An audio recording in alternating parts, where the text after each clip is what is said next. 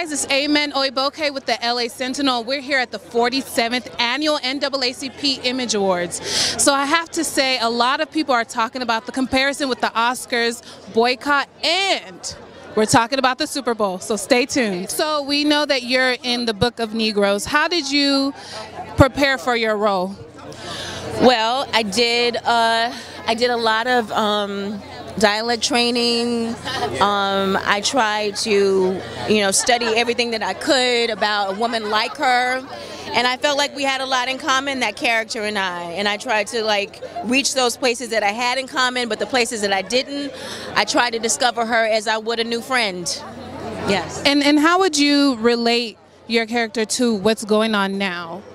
If you had to place your character and actually put them in the present, how would you explain their being in this society? If that makes any sense. Explain it to them, or her explaining it? How? Well, the kind of woman that Aminata was and is, I think she would know. She would understand it. I mean, it's interesting. It's kind of like the same situation, a different day. She was someone who had to constantly prove herself because, she was a brilliant woman. She could read when no one around her could read. And being someone who was a reader and being literate and not just knowing how to read, but the kind of books that she read, she was a revolutionary. And these times, we have to be revolutionary.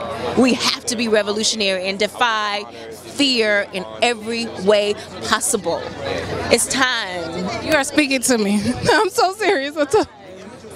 You're being revolutionary tonight with your dress. Explain to me, take it down, Mississippi. Explain to me the back in that. Well, Mississippi is the only state in the Union that uses the stars and bars, the battle flag of Virginia, whatever you want to call it. But it is the only state in the Union that uses that symbol. And it's time for it to go. It's over. It's time for it to go. It's our swastika. We all are responsible for it. We all are complicit in it. Because it's a state flag, whenever it hangs on federal property, that's our taxpayer money. You pay for it. She pays for it. She pays for it. We all pay for it. And how do we feel paying for a symbol that is a symbol of something that is about genocide for African Americans, and not just African Americans, anyone who is not white and male? So it's time for it's a point in our history when we need to get rid of that and let it go and move on, move forward.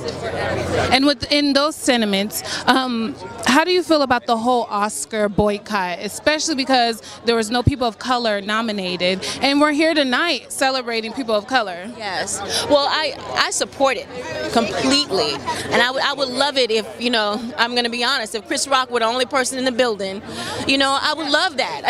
Making that kind of statement would be very, very profound. But the real deal is, if it weren't just African Americans who stayed home, if our white contemporaries would stay home too, and they would get it. They would see that there's a consequence for excluding great work.